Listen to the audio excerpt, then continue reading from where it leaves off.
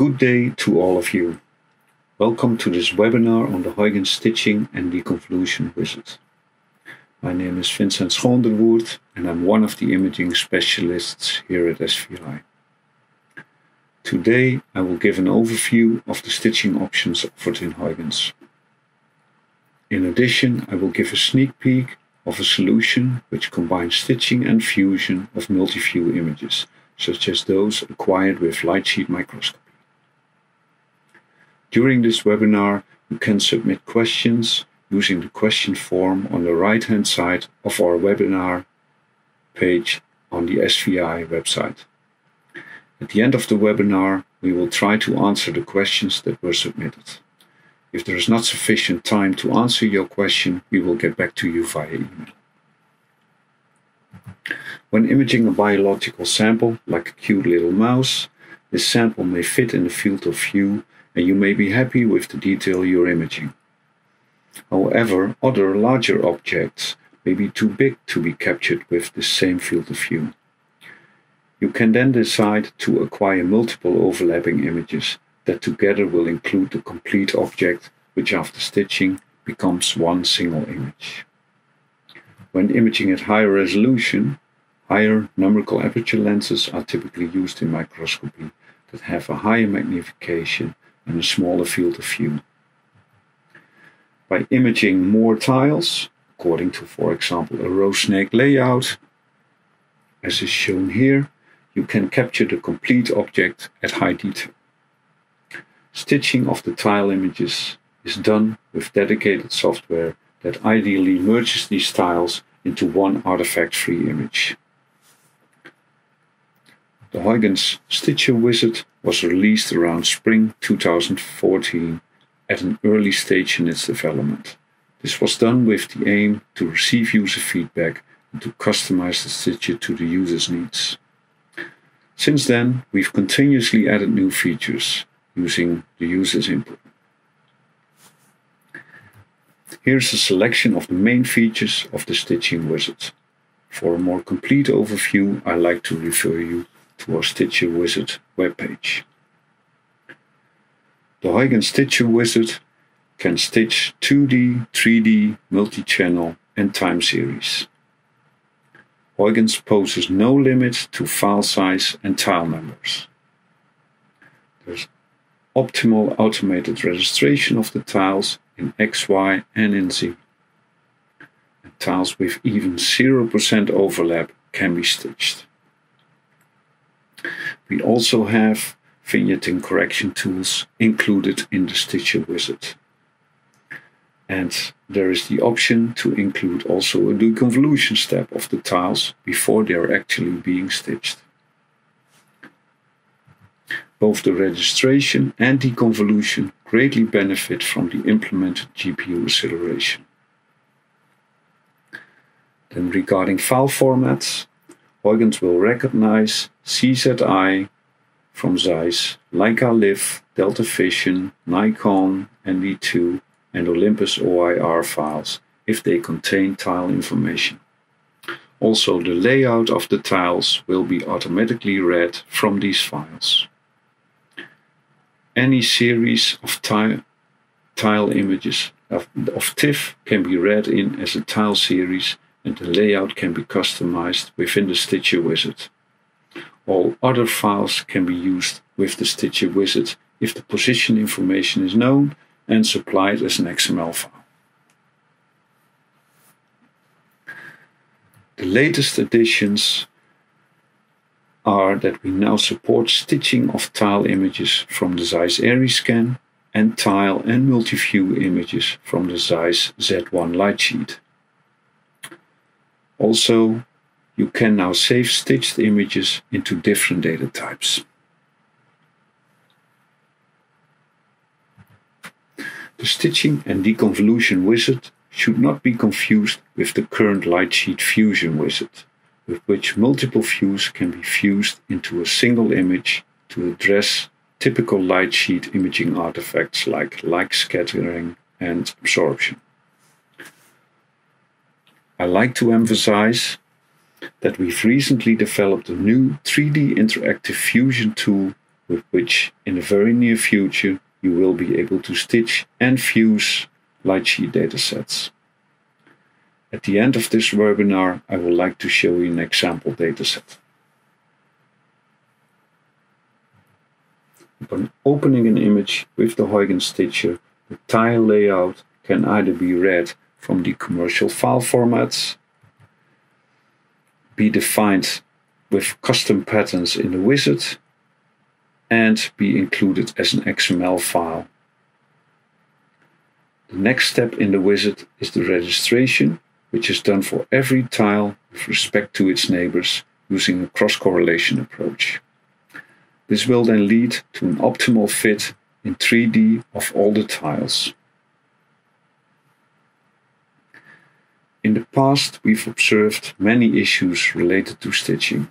A common issue is the doubling of objects in the overlapping regions of tiles, as you can see in this brain tissue sample.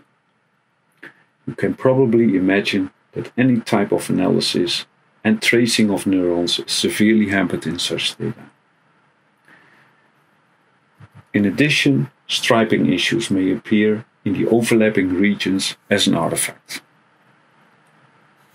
With our automated alignment in Huygens, we aim at preventing these issues.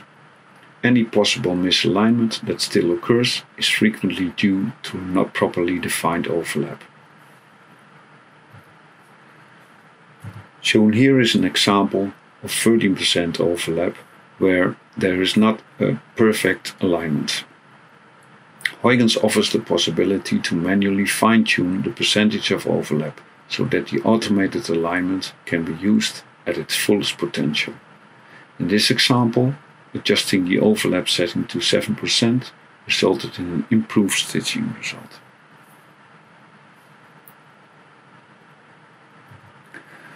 After tile registration, the wizard offers the user the possibility to correct for any vignetting and to increase the contrast and resolution by including a deconvolution step. The vignetting correction is a step that needs to be applied to the single tiles before the actual stitching. It is also preferred to apply the deconvolution on the single tiles and not on the stitched image, so that the computational workload is kept to a minimum. Vignetting is an imaging artifact caused by an uneven illumination of the field of view. It is present in each single tile, but just not easy to recognize in a single tile. By contrast, after stitching, the vignetting in each tile becomes clearly visible and appears as an array of shading. The vignetting correction option in the Huygens Stitching and Deconvolution wizard offers in fact two approaches. One is the manual approach, where a dark field and flat field image need to be recorded and loaded.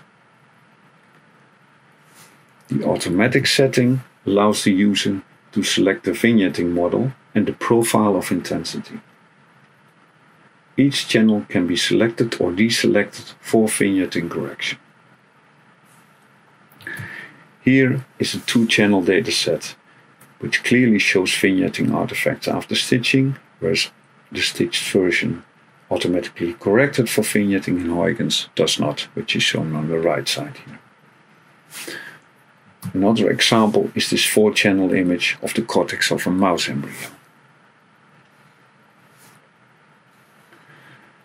Next to vignetting correction, there is the option to deconvolve the tiles before they are actually being stitched. This can be done by loading the common Huygens microscopy parameter template and deconvolution template file during one of the stages in the Stitcher wizard.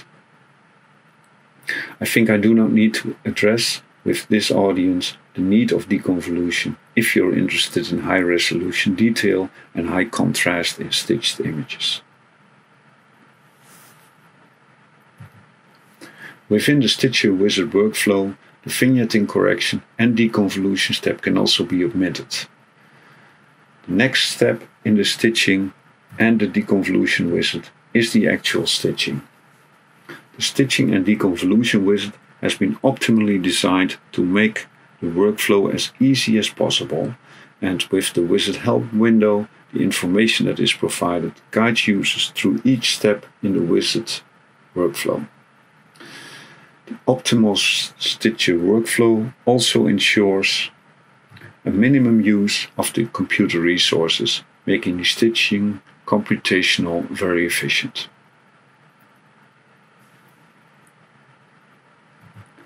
Furthermore, the registration of the tiles and the deconvolution benefit from efficient CPU use and GPU acceleration. So, what file size and tile numbers can be loaded in Huygens? Well, this is in fact unlimited. The hardware will be the rate limiting step. If you like to have hardware advice for optimal use of Huygens, you can contact us via email or phone. I'd like to give you now a sneak peek of the most recent developments regarding stitching and fusion of light sheet data. With the current Huygens 1904 version, we released a new 3D interactive fusion tool. With this interactive tool, multi-view light sheet images can be manually aligned, after which Huygens performs a more accurate registration and fusion of the different views. We are now in the process of adding also stitching to this tool, so that both multi-tile and multi-view data can be restored to one single image. With a beta version of this new tool, we restored a multi-tile and multi-view dataset which was acquired with a ZyZ1 light sheet system. Within one workflow, we performed both the stitching of the tiles and the fusion of the resulting two stitched views of a 4.5-day-old chicken embryo.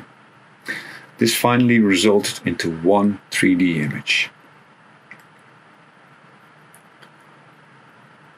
Several customers asked us to implement batch stitching, and I'd like to address that here. This task is high on our to-do list. However, it has not been done yet. If you are interested in batch stitching, you can send us an email so that we can better prioritize our tasks. So that would be really welcomed. We have now reached the end of the webinar, and I want to thank the following researchers for sharing their data with us. I also like to point out the possibility of a free trial, and we also of course have more info about the stitcher on our website. Finally, I want to thank you all for your attention. You have now the opportunity to send us questions. We can deal only with a few, unfortunately, but other questions we will address by email. So let's see what the first questions are. So let me start with the first one. Is there a tutorial available for using this Huygens stitcher? Well, yes, we have on our website manuals and also introduction movies. You can find them under the support learning section on our homepage. Then the second question is, how can I test the Huygens stitcher? Well, if you are a customer already, you can just send us an email and we will send you a test license for your current Huygens installation with the stitcher option enabled. If you are new with Huygens or like to use it on your own computer, you can also install Huygens from our download page and send us a system ID. You will be prompted for the system ID after installation. Thank you again, and we will address any further questions by email. Bye bye.